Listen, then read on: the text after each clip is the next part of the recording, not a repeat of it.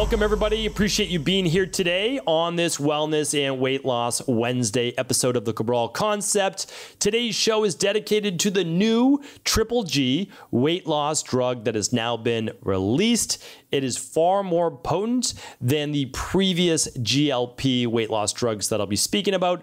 You may have already started to hear about these. They are quite effective. I've done a previous podcast on them, and I also talked about their side effects. So I'm going to link up that podcast today just because I don't want to, if you already listen to the show, which I hope you are doing each and every day, I don't want to repeat that. So for people that haven't listened to the previous weight loss drugs like that of Ozempic, then I'm going to re-link that up here today. All the show notes, the 3 big takeaways, as well as the research will be at stephencabral.com/2749. Again, everything we talk about on this show is well researched so that you don't have to comb through all of the data yourself. Plus, I try to serve as an unbiased source for this. I just told you that there is a conventional medicine drug that does work for weight loss, right? But at the same token, I'm going to share with you, it doesn't look at underlying root cause issues for that weight gain in the first place, and there are side effects. Will you get some of those side effects?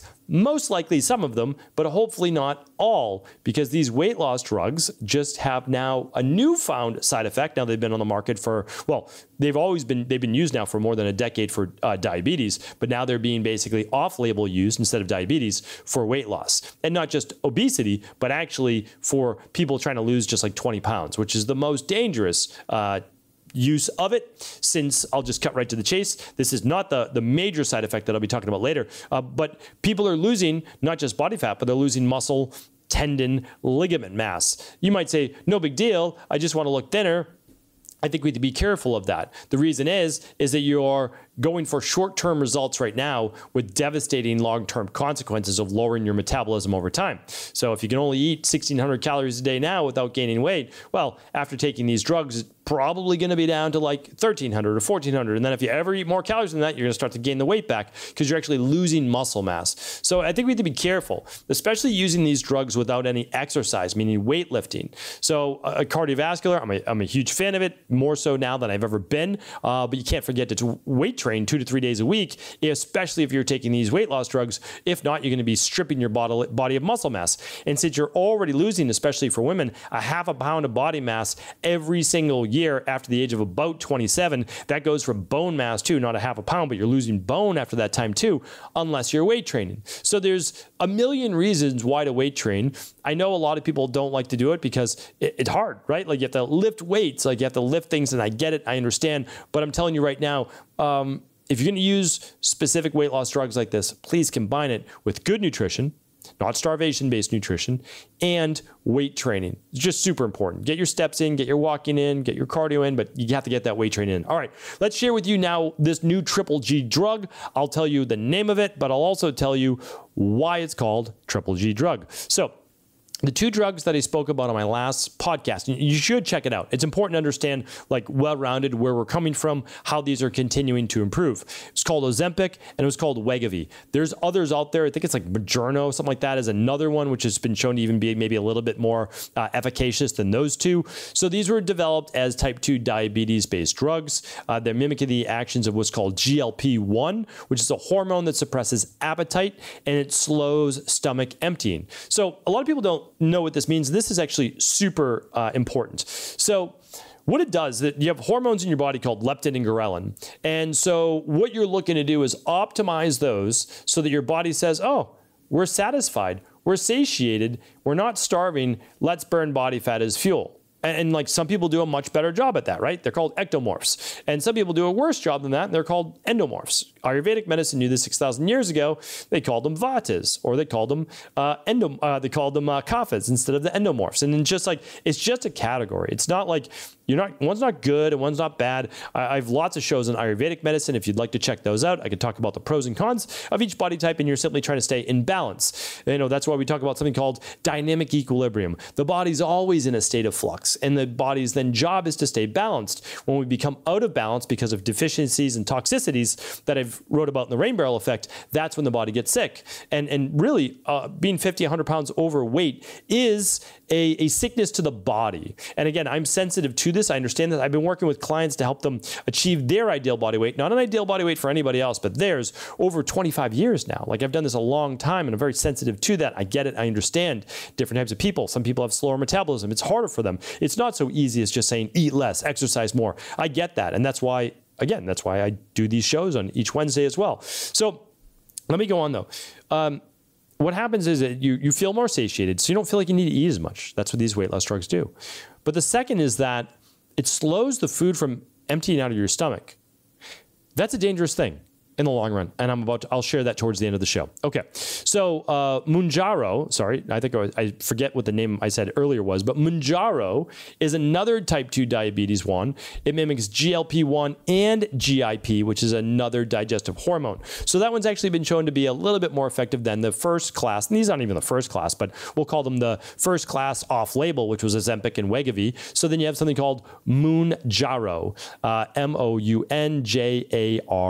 All right. So there's a new kid in town, though, that has actually been shown to get even better results. So like people who are using Ozempic were getting about like 15% of body weight loss in about the same trial, which is like almost a year, like 12 months, 48 weeks is how they looked at it. So 15% of their body weight. Now, if you think about that, you know, if you're 200 pounds, you lost 30 pounds. And so it's significant. Like it's significant. And that's no joke. 30 pounds without doing anything except taking this drug, it's pretty remarkable. I'm not going to say that it's not, but of course, now that this works, pharmaceutical makers are going to start to say, what else could work? What could work even better, right? Well, if this works better, more doctors will prescribe this drug, more people will take it, we'll make more money. So the new kid in town, which is called Triple G, and we'll go into that, is retatrutide. I don't know if that's the correct pronunciation. I'm not a pharmacologist. I'm not a pharmaceutical producer, but it's RETATRUTIDE. So what I do is I read the research. I get alerts to my computer all the time with all the new research that I'm interested in. I comb PubMed, I comb Google Scholar. I use AI-based artificial intelligence to actually scan scholarly-based documents to see what the latest research is. So like I'm all in, and this is what I love to do, but I don't know the pronunciation of that. So just letting you know, you may want to look this up online. I honestly just don't care to, but retatrutide. We'll just go with that for now. And someone can correct my pronunciation, which I'm totally fine with, or retatrutide. It was developed by Eli Lilly, I'm pretty sure, and it mimics the GLP-1 and GIP from the Mounjaro, but it also has the hormone glucagon. So glucagon breaks down the stored glycogen, right? And so it's allowing that to be liberated from the body. And so that's where it gets its triple G name, from GLP-1, GIP, plus glucagon. So really important. Again, I just want you to have the background to this. So instead of now Ozempic and Wegovy working on one action, or Mounjaro working on two actions, retatrutide, that's a fun way to say it. We'll say it like that. Now works on three actions, triple G. Don't get me wrong. There's probably going to be a fourth one in the future as well. But in clinical trials, over 48 weeks, it helped people lose 24% of their body weight. And for some people, they lost almost 60 pounds in 48 weeks. So if you're doing the math, you're getting what now? Another 9% body weight loss over the same period of time. So those people that, let's say you're 200 pounds, you're getting what now? Almost, well, let's do the math on that. Is it 28 pounds? Let's just see. 200 pounds times 0.24, we're getting 48 pounds. That's remarkable. Right? So 48 pounds of weight loss. And of course, the person who lost up to 60 pounds, they were, of course, heavier than 200 pounds. So you can see that these drugs are just continuing to get stronger and stronger. But what the studies don't share with you is that this is not all body fat. People are losing muscle mass, tendon, ligament, potentially even bone as well. And so I see this as a major red flag for future metabolic issues. You don't want to lose muscle mass. You can want to lose body fat. I'm okay with that. But you don't want to lose muscle mass because you need your muscles for strength and balance, stability as you get older. You need it to be able to move through space, lift heavy things, keep your bone mass on your body, and muscle is very metabolically active. It allows you to burn more calories on a daily basis. If you strip away muscle mass, you have to eat less calories then going forward forever. And it's harder to build muscle mass after the age of about 30 years old, certainly after 36, 40 years old. So giving this drug to people in their 50s and 60s, and they're not weight training, it's a recipe for disaster. Now, I said I'd share with you now that this drug's been out and used for off-label use, which means instead of just type 2 diabetes being used for weight loss, I want to share with you what they found. So these semaglutide-based medications, Ozempic, Wegovy, etc., they are causing the stomach to empty slower. This is called gastroparesis.